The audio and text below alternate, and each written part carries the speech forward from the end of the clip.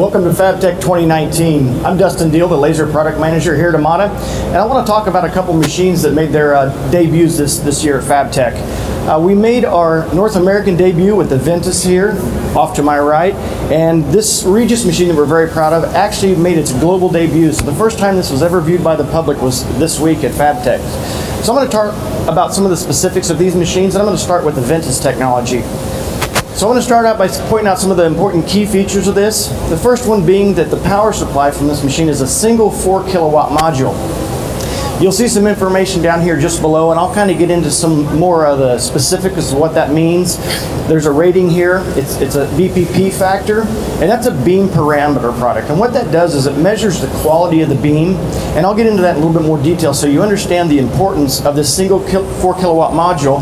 And then also when I make reference to it being much faster than a conventional 4K, and then also the capacity that you're going to see out of the machines that performs much like a 6 or an 8, that's going to give you an idea of the importance of the diode technology and the module technology that we employ here at AMADA. So in being able to cut the thicker materials such as the higher wattage machines, but doing it with the lesser power, you're going to see about a 30% reduction in the overall electrical costs with this machine. Due to the patterns and some of the technology that we have within the VENTIS technology itself, you're going to see a lot less dross, you're going to see smoother edges and reduced bevel. And then I'm going to talk about another productivity mode, quality mode, and then lastly the curve control mode that we have, and kind of talk about how that comes into play when we talk about our bigger automation and robotic systems. So again, to talk about the single 4 kilowatt module, you're going to see we bring all the diodes together and we have a very high spot density. There's a lot of power focused right here at the peak of this 4 kilowatt module. This technology further to the right here, of my right, is our INSYS technology that we have a little bit back further in the booth. That's where we're using our 3 kilowatt modules to get that high number, that 9 that we're looking for. You can see that as we have stacked these modules, there's been a slight degradation in the quality of that beam. So imagine if you weren't using the power for 4 or 3 kilowatt modules, maybe you're using 1,000 watt modules, you could see that degradation will continue if you were to try to achieve 9 kilowatts of power, say using 10 lower powered modules. So that's kind of where we'll get into some side-by-side comparisons. You'll see the importance of that BPP factor that I mentioned earlier.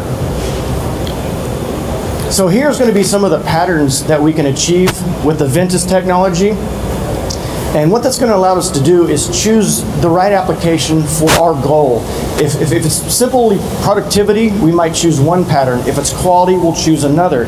If the curve mode that I spoke about earlier is important, we can switch to that. So that's all being done after the module and above the head. So that's where this weaving pattern comes into play. And as we all know, learning with the INSYS technology, every material has a sweet spot in how it likes to be cut, and this allows us to achieve our end goal of productivity, quality, or curve.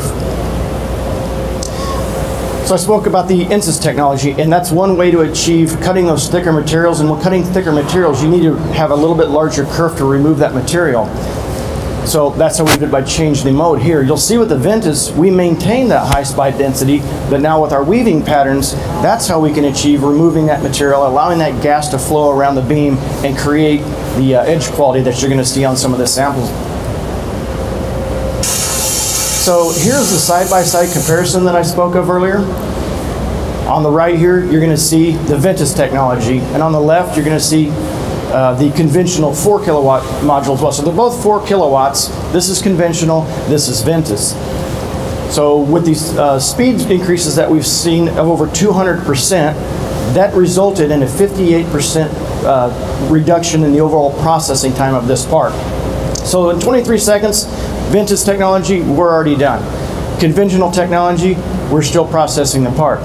We're going to see that's going to take about 55 seconds. In the meantime, we're on to part number 2, part number 3, and so on.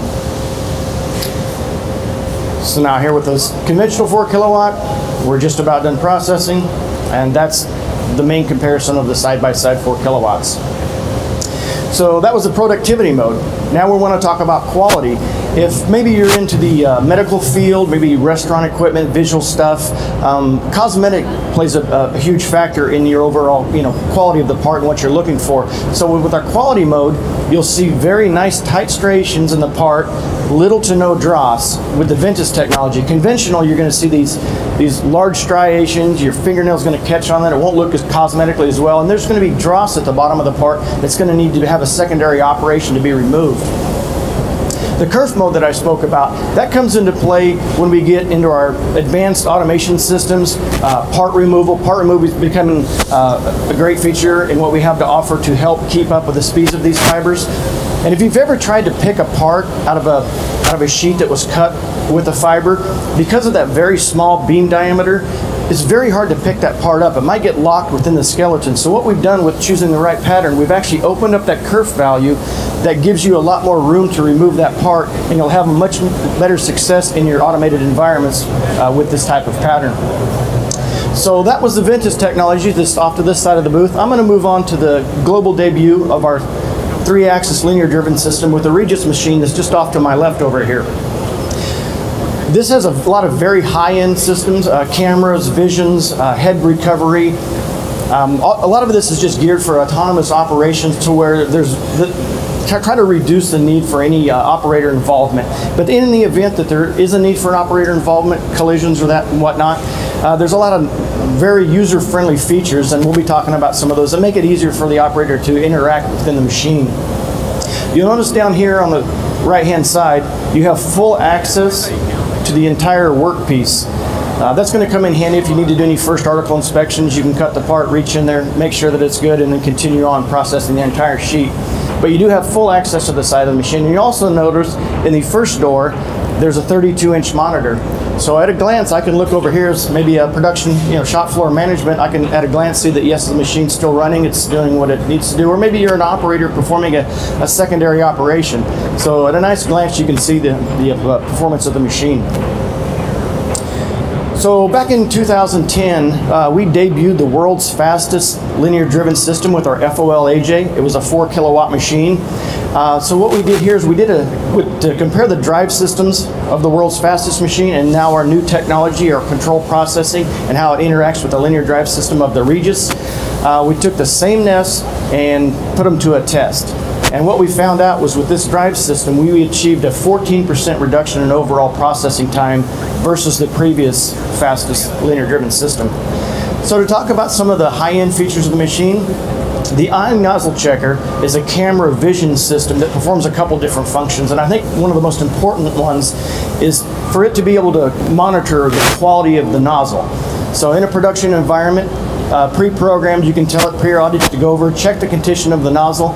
In this case here, you'll see that we may have had a part tip up, and there's been some sacrifice to the quality or the roundness of that hole, so we had to replace that and get back and start cutting again. Another thing you can do with this camera system is when you register a nozzle into the machine. In previous generations, you were at the mercy of the human intervention to say, yes, I entered the correct nozzle size. If an event you did not, then it could affect your part quality and your cut conditions. So every time a nozzle is placed in the nozzle changer, the eye nozzle checker measures it and registers it accordingly. The laser beam conditioning system that we have, it's going to monitor the optic lens to make sure that there's no pre-focusing or anything, any focus values that might be changing due to heat being introduced to the optic. So if that's recognized, we can go ahead and make that change on the fly and continue cutting the part quality that is desired. The Optic Sensor is a constant monitoring of the protective glass and the lens as well. So in the event that we see any splatter or any dust or contamination that would make its way onto the protective window, we can send out a soft alarm to the operator and let them know that, hey, it might be time to perform some routine maintenance to it. In previous generations, if that dust or contamination were to come onto the protective window and it wasn't recognized or caught soon enough, it may be burned into that piece of glass, and then you won't get the life expectancy that you're looking for. To talk about the recovery collision system, if you've ever had a micro joint or a tab that didn't hold, or the programmer didn't add that, and you had a part tip up and you had a head collision, what this machine is going to do is it's going to retract the Z-axis to get itself out of the collision, it's going to remember that coordinate of where that collision took place. The head's going to go back, it's going to replace the nozzle, it's going to, with the iNozzle checker and the camera system, it's going to center that nozzle, and it's going to then want to proceed back to processing the part. It's going to remember where that collision occurred, so what it'll do is skip on to the next piece of geometry and take off and cutting and resume function. So this is a nice feature if you're thinking about an automated environment where one part tip up could shut you down for the whole evening. Now this is going to recover from that, and you're going to continue processing throughout those unmanned shifts. To wrap things up, the V-Remote feature, that's a very nice feature. It allows you full access to the control via any iPad or Android system that you have. The micro joint tab that I spoke about earlier, that allows the operator, when he identifies a micro joint isn't holding, if you've ever cut thin material, maybe poor quality material, and there's some warpage, sometimes your pre-programmed micro joints don't hold like they should. So what the operator can do is walk up, touch that piece of geometry, and go ahead and expand that micro joint so that it holds for the rest of the program. It makes a global change at that point. And the last feature is the iCamera Assist system. What it allows you to do is to take that stack of remnants that I know everybody has laying around their shop floor. They just can't bring themselves to throw that scrap away. So what you can do is you can throw that remnant up on the table. You can pull in your part. The operator can then rotate, find the perfect spot in which that nest fits, drop it on there, hit start, and go ahead and cut the part from there. That comes in very handy when you want to do maybe a quick job, some rework, or maybe a first article inspection so that you can inspect the part before you continue to run the rest of your 20 sheets of production. So again, thank you for coming out to FABTECH 2019. Please feel free to check out our VENTIS and our REGIUS technology. Thank you.